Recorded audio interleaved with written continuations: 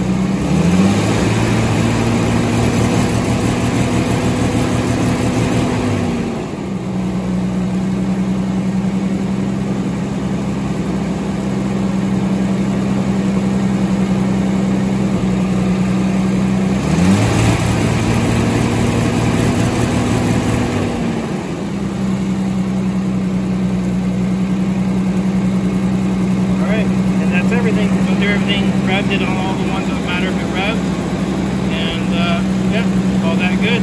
This is something that happens after I've been messing with it for a while. The O2 sensor quits reading correctly until I've let it just